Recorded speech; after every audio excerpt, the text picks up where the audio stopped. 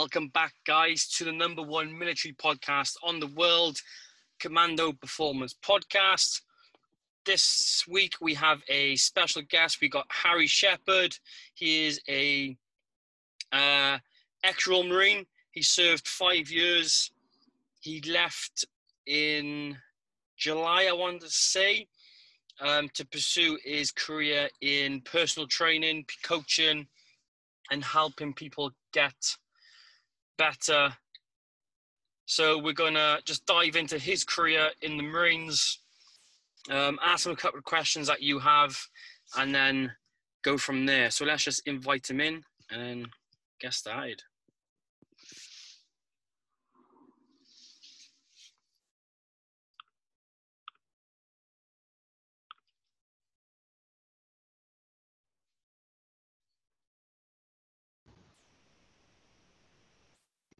Hey, how's it going?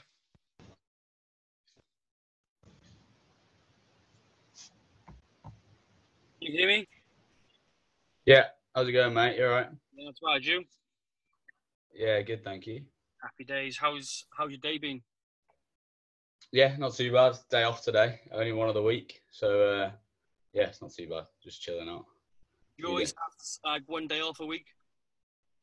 Yeah, just one day. I work 6. So I work every day but Wednesday. So I work on weekends as well. But only work the weekend mornings, so it's not too bad. Nice. You got many clients now? Is it New Year?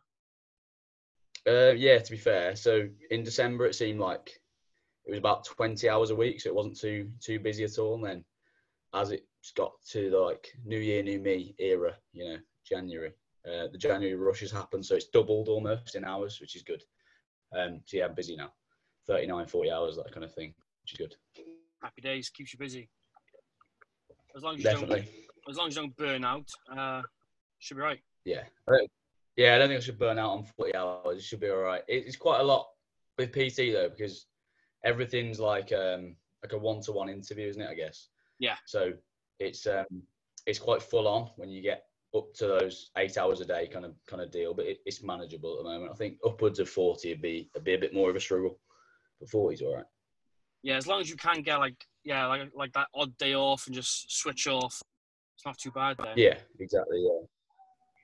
Yeah, you can kind of reset, do all your programming. Everything's ready then for the next six days, because otherwise it's a bit full on. Oh yes. Is it all your do you do a lot of personal programming? Yeah, so every client has their own program. So it's not 40 clients, it'll be 30-ish probably, and then a few see me twice a week, 3 times a week. So it just depends. I'll always do obviously program our session, so the session 1-to-1, and then anything outside of that, so whether they want to do 2, 3 a week, I'll program all those as well, so that they don't run into each other, if that makes sense. Or if they're doing like a push with me, then they'll do a pull on the legs or whatever on their own, so they're not going off and doing random stuff. Yeah, a little bit more control. I think that's the part people don't see is the behind the scenes of programming. Like, yeah, you coach 1 hour. I'm like, yeah, but I'm programming for like 6 hours. Like, yeah, exactly. The longest part. That's the behind the scenes, definitely. Yeah, and then there's all the client check-ins and stuff. Because obviously, say you only see someone once a week, you have to be texting kind of constantly to be able to see whether they're sticking to what you've given them, whether they're sticking to the nutrition you've given them, all that sort of stuff. So it is almost like a full-time thing. You have to I always have to remind myself to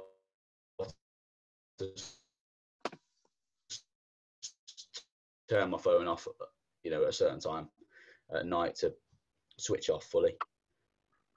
Yeah, definitely. You got many lads from the military now with you?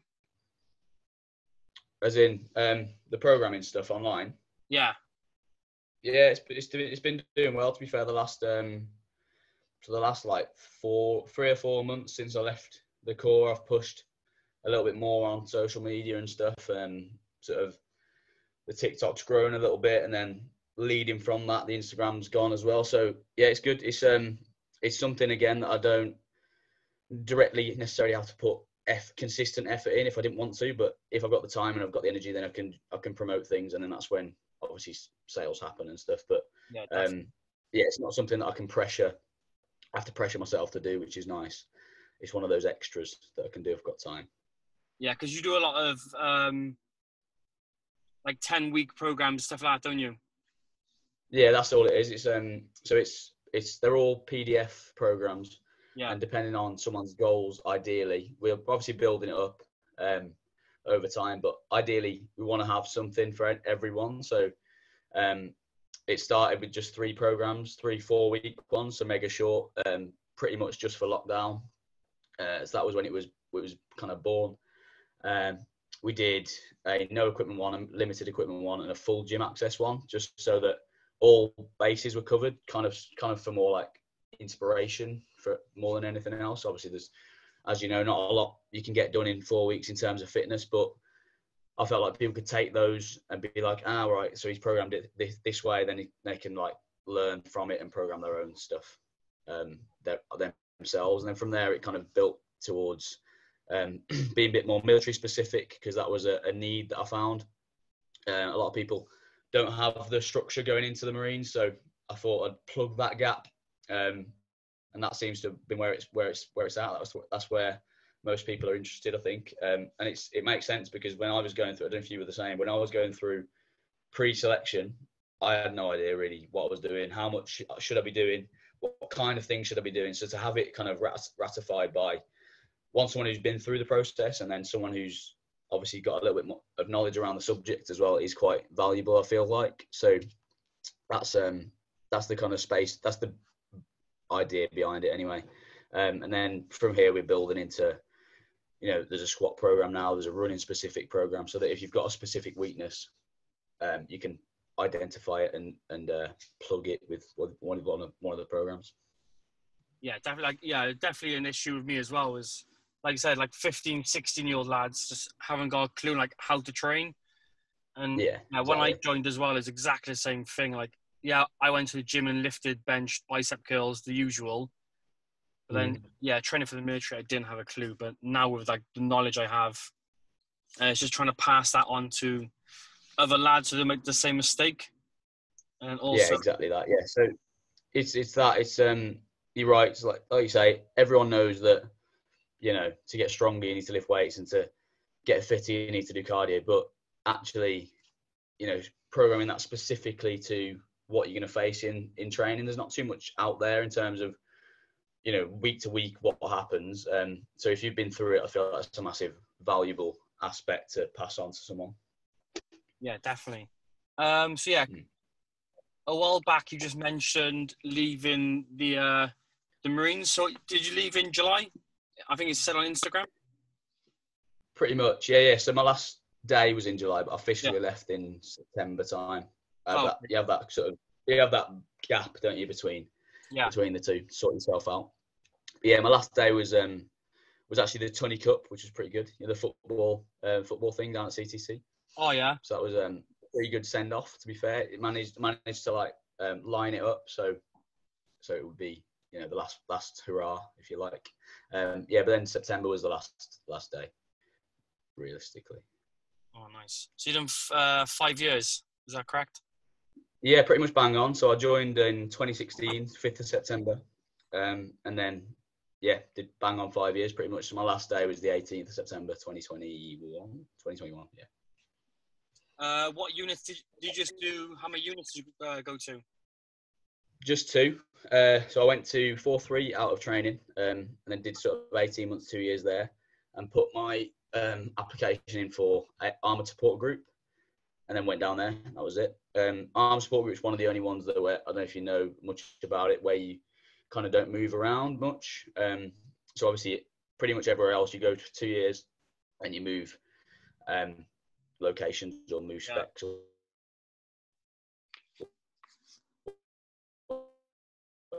Whatever it is, but Armoured Support Group is one of the ones where you stay. I don't know whether it's going to change, because obviously they were talking about the future Commando force when I was coming out, but it's a lot of the same trips every time. So once you've been kind of round the robin twice twice or three times, it gets a little bit stale. So I was looking for something else. Yeah, you do the same exercises, same trips every year, pretty much. Yeah, you got it. Yeah, exactly. Well, I was SIGs, and like, yeah, it was literally exactly the same thing, like Cougar, Green Dagger, literally same exercise every single year. It just gets boring. Definitely sounds familiar. I think if you're in, you have to sort of take that on. If you want to stay in really, really adamantly, I think you have to take that on and actively move around places. I think that's probably the way to do it, rather than just accepting your fate. I think you have to take it on a little bit head on and think, look, I'm bored here. Let's move somewhere else just to keep it fresh. Yeah, definitely. And then you've done your you do your PT qualifications in your last year when your chit was in. Yeah. So obviously you get a fair bit of time in the military anyway, while you're on camp, certainly to do pretty much nothing. So I kind of utilised that time to, certainly my last 6 months, to sit down and do my level 2 gym instructor and my level 3 personal trainer. But I already had my CrossFit level 1 from my second year in the Marines. I just did it on a weekend. It's only a weekend course. So that was kind of what sparked my interest into coaching. And then from there, I trained a few of the lads in the Marines. So behind the wire, up at 4-3, I was training some of my mates. Kind of got reward out of that. Got some got some rewarding feeling out of that. And then from there, found that I wanted to be a coach outside. So went down the route of PT.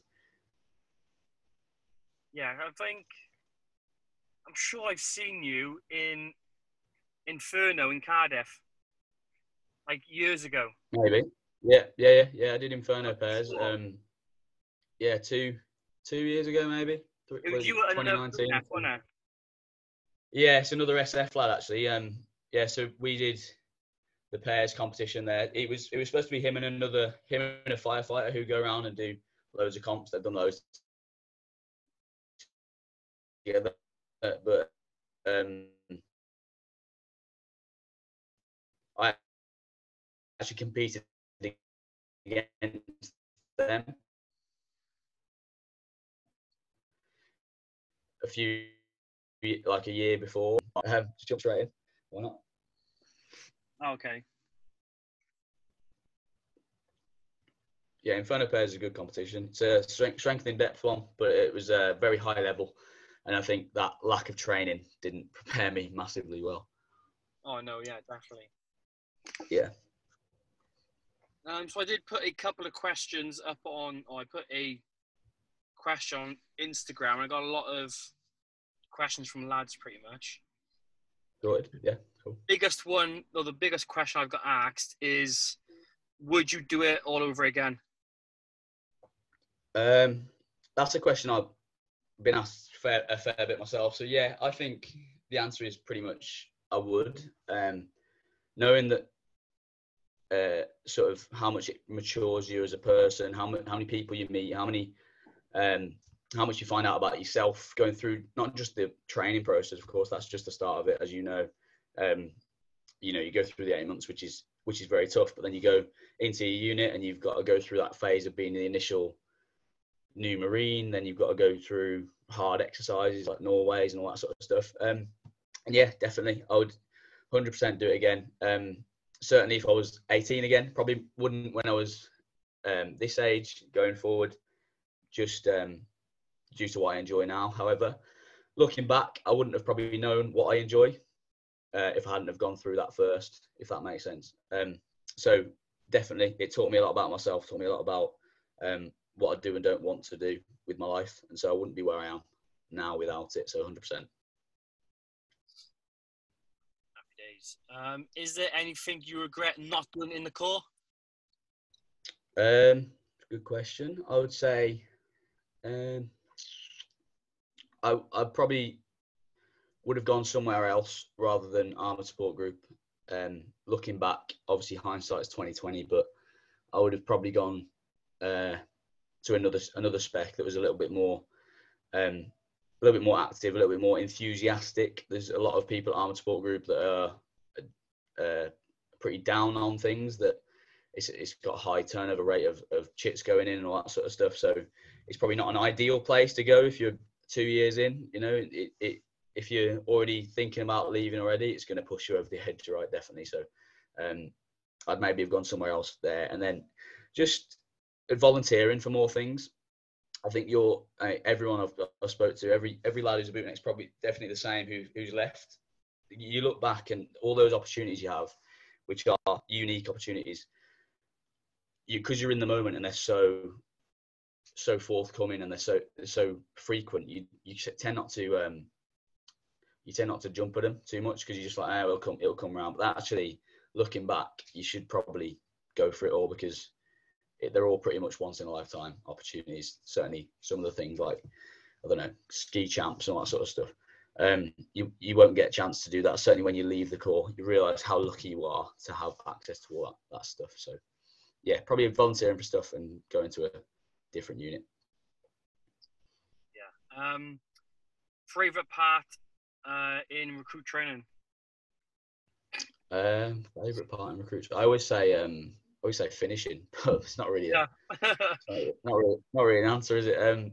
I think it would be, yeah, just passing, for me, certainly passing bottom field pass out. So I failed bottom field pass out the first time, didn't get back troop, but had the second crack at it, and really struggled with the fireman's carry, which is why I'm big on people preparing with weights and with getting stronger first, because I definitely didn't do that. I was 65 kilos going into training, fucking mega skinny, mega small, super weak. All I did was run, push-ups, pull-ups, sit-ups, thought, sweet, I'll be good to go. And I was very fit in the first stage of training, where that is all you do.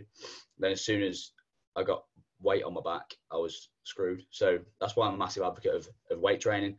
And so, yeah, I struggled. I was the lightest bloke in the troop, which probably didn't help things. And so because you have to carry a bloke plus, what is it, like 40, 50 pounds of kit with yours and his kit, in 90 seconds, I struggled with that. So I didn't pass the first one. And then I don't know if you're aware of how it works, I guess, when you fail something. But on bottom field, you'll go through all the tests. If you fail one of them, you'll carry on with all the tests and then go back to do the test again that you failed. But of course, by then, your body's written off and you've already gone max chat at that assessment. So chances of going again and passing it, not very high. So I didn't pass it the second time either. And then you go again like 2 days later and just gritted my teeth and got on with it, and then managed to do it.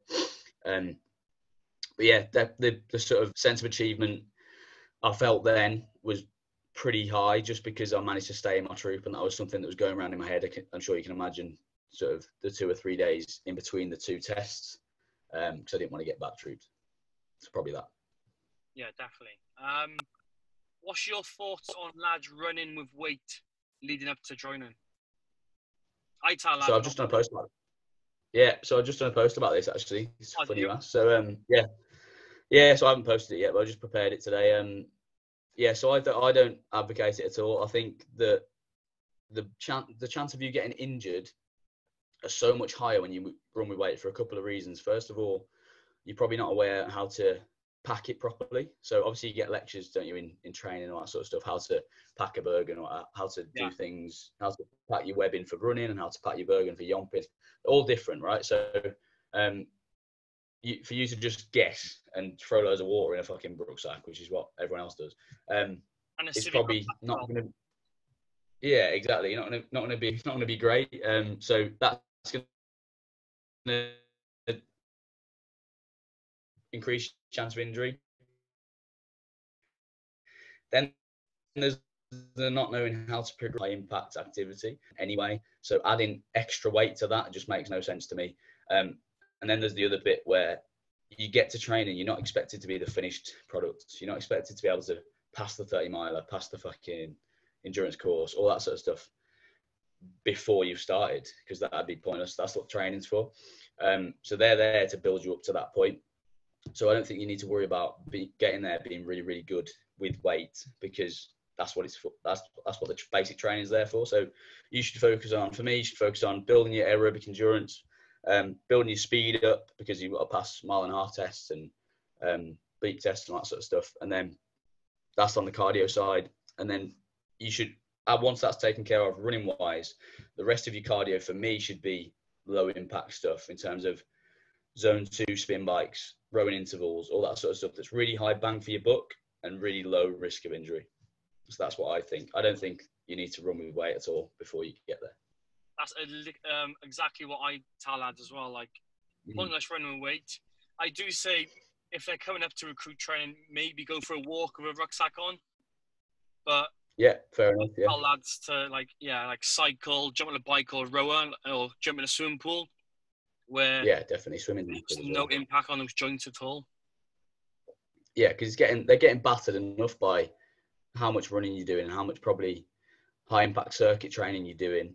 You don't need added, excessive weight. And then people ask me about running every day as well, and I also advise against that because your joints need the time to recover.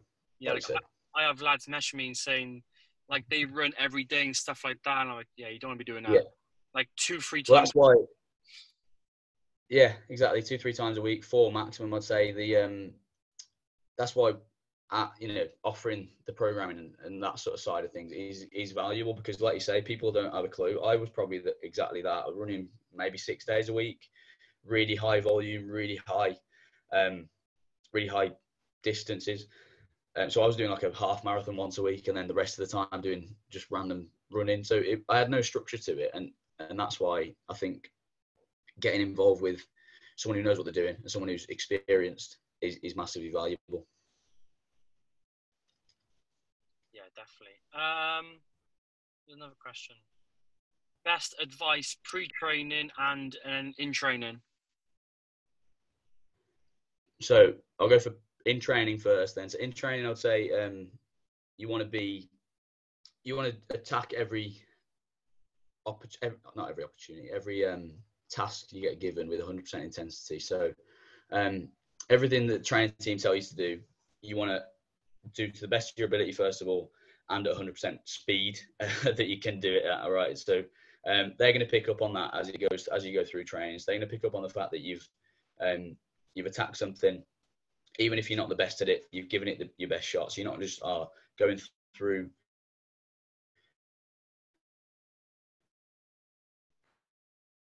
the motions with stuff because they don't want to see that. So that's the first thing. I think if you can show that you're working hard for others and putting them ahead of yourself, then that's a massive win for them. They're going to take that forward. Before training, I would say to get on to first of all, probably bias coming from me, but to sort your fitness out. For me, when I was in training, I don't know if you were the same, that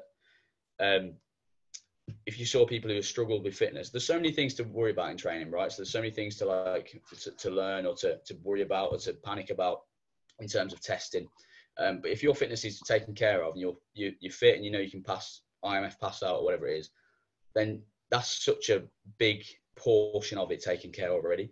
So get your fitness sorted out first. And then from there, try and get used to doing something uncomfortable every day. This is what I advise people to do when they ask me about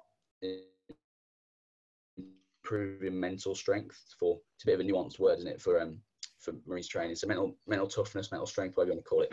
I always say the best way to do that is to just do something that you don't want to do every day, because that's saying to your brain, let's get through these pathways of these comfortable, lying in bed just because you want to, because it's the easy thing to do, and then let's pick the hard option. So it's that classic thing, isn't it, that sounds mega Chad, that's easy choices, hard life, hard choices, easy life. So it's that kind of thing I would say beforehand to sort of live by if you can, and make yourself uncomfortable every day. Bit of a David Goggins, but that's what I'd say. Yeah. And then last one then, just to finish off, is what's it like trying to find work after they put retire, but obviously after you leave the Corps? Yeah, not retired yet. Yeah. You put a lot of lads have left now. And then have they all got jobs, found jobs quite easy? Yeah, so you get, obviously, the driving qualifications is the big one, the easy one to go into. I would say, if you're really struggling, you can go and do lorry driving. Probably not the best thing to do if you don't enjoy it. I've got a mate right now, actually, anecdotally, who's looking at rejoining because he left 18 months ago-ish, 2 years ago maybe, who's gone into lorry driving, making really good money, actually really busy. but he doesn't want to do it. That's not what he wants to do. So he's now in the process of rejoining the Marines. So probably not a good idea to leave with nothing in place. I would say the best advice I could give is to, if you're looking at leaving within the next 12 months, 18 months, whatever it is, if you know you're going to leave, the thing is you get given 12 months to kind of run up to leaving. So make sure that during that time you're finding stuff to do, because if you just go through the motions and don't prepare well enough, then you're going to get outside and think, right, I haven't got any idea, don't know what I'm passionate about, don't know what I'm going to do, I haven't got any qualifications behind me, so you're going to struggle. But so for me, I got my PT qualification sorted out, knew that was what I wanted to do, and then I shopped around for gyms while I was in the Marines. I actually got a part-time job as a PT doing weekend work while I was in the Marines. So I would work 7 days for the last sort of 4 or 5 months. So I would work 5 days in down south in Bournemouth, drive up here, work at the gym I actually work in now for the weekend, and then drive back. So I was working quite hard, but that's necessary for me to have the confidence to then go out and have something behind me, because that would have been the worst thing for me, coming out and being like, yeah, what do I do now? Because if you don't have a passion or you don't have something that you're trying to go after, then you'll struggle. But yeah, I think it depends on the industry. It depends on what you want to go into, because so for example, lads who are vehicle mechanics in the Marines are probably going to find it pretty easy to go into a mechanic's job. For lads who are snipers and who have no idea what else they want to do in life, probably going to be a little bit more difficult because it's not as transferable. All right, so it depends on what you want to do, I would say. Yeah, definitely. What's your end goal with the coaching? You got an end goal?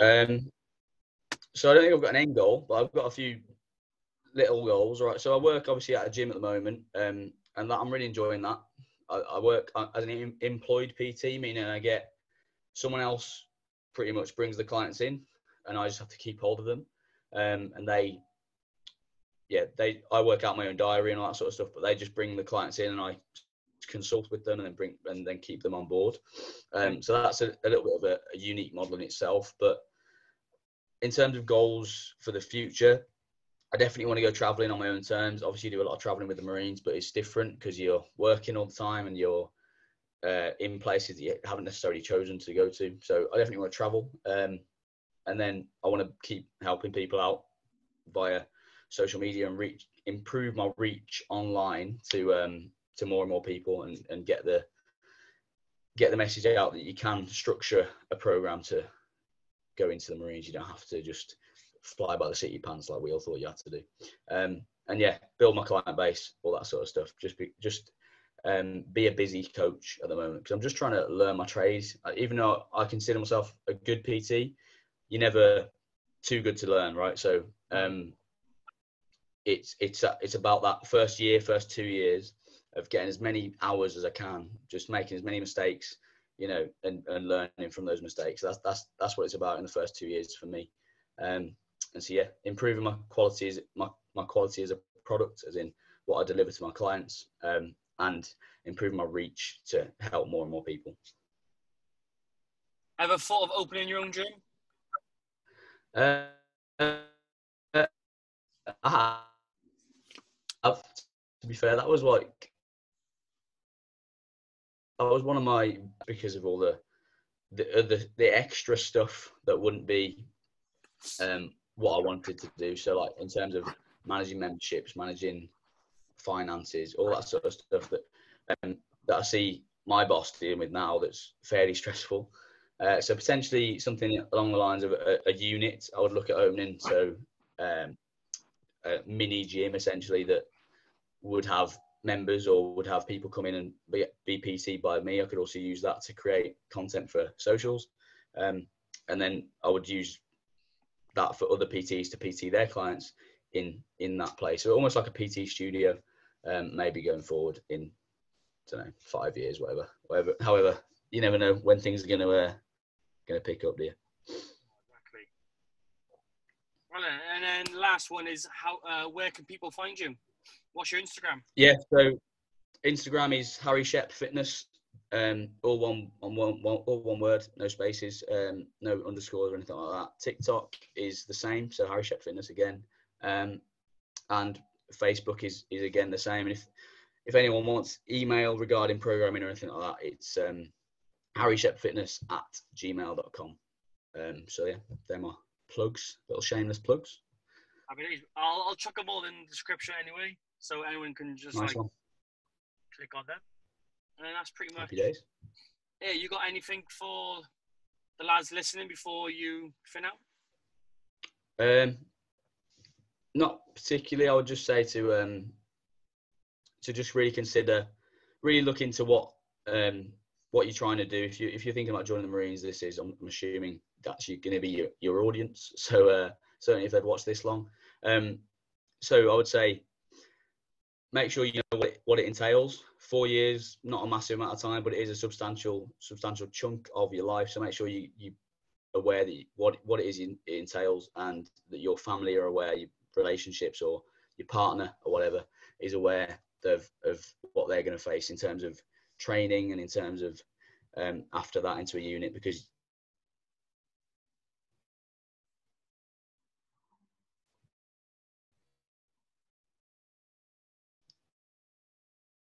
something I have to tell people often. Certainly not. That's probably if they're not aware of that, you might become unstuck. So that's something just to protect your social lives when you're in training, because it can all come nice and come really fast. And if you've got your missus shouting at one ear, your training team shouting at your other ear, it's not going to be a fun situation. So sort that out first, I would say. Yes, definitely. Well, yeah, thanks for jumping on the call. No worries. Been a pleasure. And yeah, it has. Cool. I'll chuck the link to this in my socials as well, my story and stuff, so people can listen along. Yeah, sweet. Well, thanks a lot, and enjoy the rest of your evening. Nice one, mate. Good luck with everything. Yeah, you too. See you later, pal. Yeah.